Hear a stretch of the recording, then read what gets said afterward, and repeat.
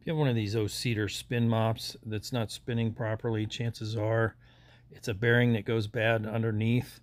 I'll leave a link in the description for that if you need a part for it. Like if it just quits spinning or it goes back and forth and it's not spinning around in one direction, it's the bearing that goes inside this little gear that's underneath the bucket. If you take a look under there, you can see that little gear that has the bearing in it, and then there's a piece of plastic that holds that gear from sliding or moving up and down. If you take the screws out of the bottom of the bucket, there's 4 of them, and you should be able to lift it right off of that pin.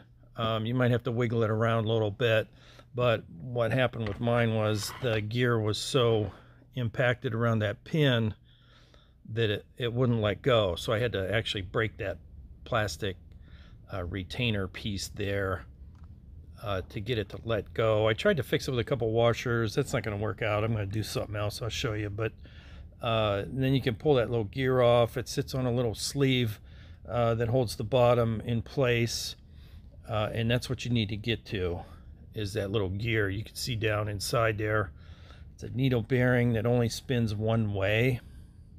That's usually what goes bad. You can get just the bearing itself and save the sprocket thing, that little gearbox. I just bought the whole thing. It's pretty cheap.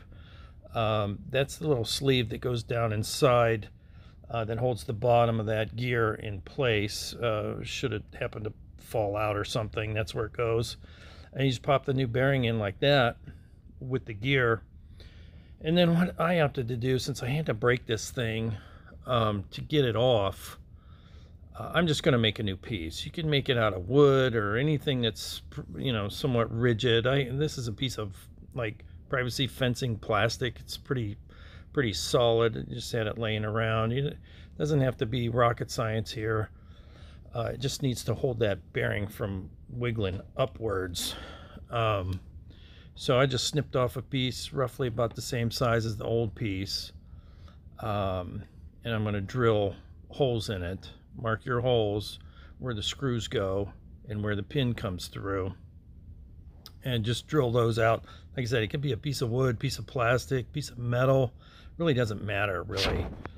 And then it should just slide right back on to that pin and you're good to go. Put your screws back in the bottom and tighten it up real good. There you can see that little plastic piece that holds that gear in place.